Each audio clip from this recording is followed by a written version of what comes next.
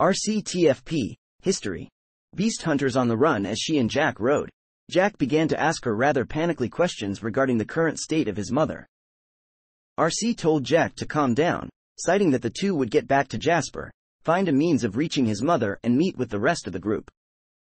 As Arcee spotted a helicopter, she ordered Jack to stay put, under the condition that it may have been a Decepticon. As she ducked for cover and examined the plane, she realized it was a civilian before discovering Jack to be in peril after hearing and seeing several shots being fired where she had previously told him to stay. Arcee raced back and managed to get to Jack before the Viacons did. As Jack concluded the two had not taken the best cover, she revealed to him the details of her assault. Using Jack as the catalyst, he poured several pounds of oil on the ground, with Arcee providing him cover as she shot at the Viacons and thus enabled the gas to go off and explode. During the explosion, she protected Jack. Arcee and Jack continued their drive, with Arcee asking Jack if he wanted to stop for food before pulling over anyway to stretch her legs. Arcee comforted Jack after he began to question if he and Arcee were the only ones left. Arcee told him that she did not believe that and insisted that he did not either. After Jack asked if there were any other Autobots, Arcee related to him that the war for Cybertron took a heavy toll and caused many casualties before assuring him that there were others who escaped in the Ark. After Jack asked what happened to them, Arcee told him that they scattered to the winds. She and Jack continued to drive and made their way in front of a ship, with Arcee preparing to battle its inhabitants before stopping after realizing who was inside and telling Jack to greet Ultra Magnus. After she and Jack began to talk to their new strict ally, Arcee explained to Jack that Ultra Magnus was by the book and insisted that he just go along with what he told the two to do. Arcee asked Ultra Magnus how he managed to locate the two, and after he revealed he only detected 5 Autobot life signals, Arcee stated to Jack that the other two may be below ground and not dead after the boy began to worry. She accompanied Magnus aboard his ship and met up with Wheeljack, Bulkhead, Miko Nakadai, Ratchet, Bumblebee and Raph Esquivel while in attendance with Magnus. After reuniting with Bumblebee, she complimented the Autobot on his new color scheme and told her that if she had reversed hers, she would be pink.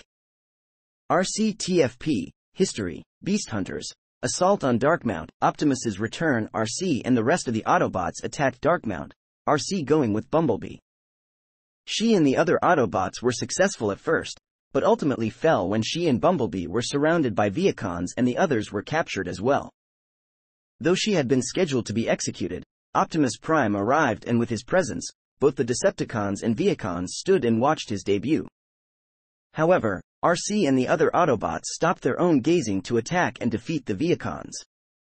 After successfully defeating the Viacons, she, Bumblebee, Wheeljack and Bulkhead participated in fighting Shockwave.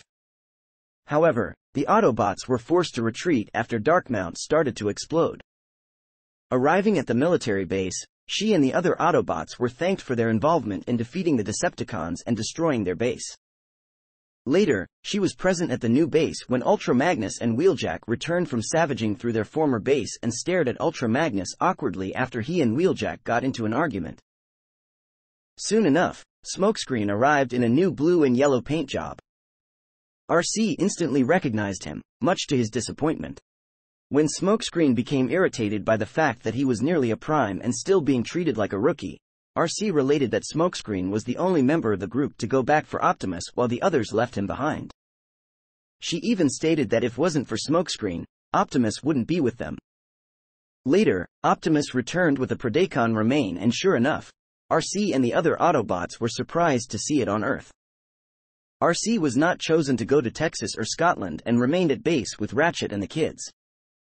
Arcee TFP, History, Beast Hunters, helping Wheeljack. Wheeljack later returned alone, through a ground bridge angry and ready to drive off. When a third mining operation was discovered, Arcee ordered Wheeljack to go with her, despite his desire to rest. She and Wheeljack easily dispatched every Viacon sent to collect the bone. She talked with Wheeljack on the mission about his experience in Scotland and she told him he couldn't live in the past and try to be alone, remembering what happened after she lost Tailgate and Cliffjumper. The two hauled away the only Predacon bone the Autobots acquired. They later saved Fowler and June from knockout and killed 4 Insecticons in the process. Arcee led her team to secure what they thought was an Energon mine. This investigation turned out to be a setup when Wheeljack and Ultra Magnus discovered Shockwave's unguarded lab. Despite Shockwave leaving the Predacon clones alone, Wheeljack asked Ultra Magnus permission to use his grenade. In the end, Optimus saved them both from being killed by Predacon, the Predacon that hunted the Autobots earlier. Arcee TFP, History, Beast Hunters, Ratchet's capture. Arcee TFP, History, Beast Hunters, Ratchet's capture. When the new Omega Lock was being built, Arcee was part of the teams that failed to both objectives. In Antarctica, she and Bumblebee killed the Viacons before Predacon came and swatted them away, taking the particle collider Synchrotron. Arcee later examined the piece that Smokescreen shot off Laserbeak when the latter rebooted Soundwave and captured Ratchet. When Ratchet sent coordinates from the Nemesis, the team geared up and prepared to mobilize. Arcee TFP, History, Beast Hunters, Final Battle. Arcee led her team to the Omega Lock's control station only for Smokescreen to abandon them, claiming he had to get something. In the last hallway, she and Bumblebee were confronted by Starscream and his armada. Smokescreen later returned with the Star Saber and phased through Starscream. When Smokescreen was shot by Shockwave, the sword fell. Bumblebee got it and jumped down to reach Optimus, only to be killed and fall into the Cybermatter. He was reborn by the Cybermatter and killed Megatron with the Star Saber. After the Autobots claimed the ship and restored Cybertron, she shared a goodbye with Jack and told him to keep in touch. Arcee TFP, History, Beast Hunters, Predacons rising. In the aftermath of Cybertron's rebirth, Arcee patrolled in an attempt to find Starscream and Shockwave.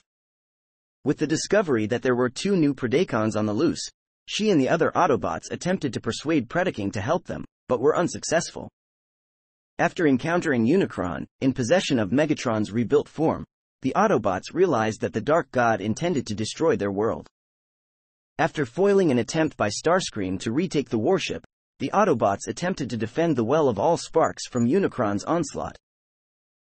It was only when Optimus returned that Unicron was defeated, and Arcee was later present when Optimus sacrificed himself to restore the Allspark to Cybertron. She tried reasoning to turn to Vector Sigma to restore Optimus, but it would be of any help. Arcee watched as Optimus flies into the well and the sparks that came out into the sky.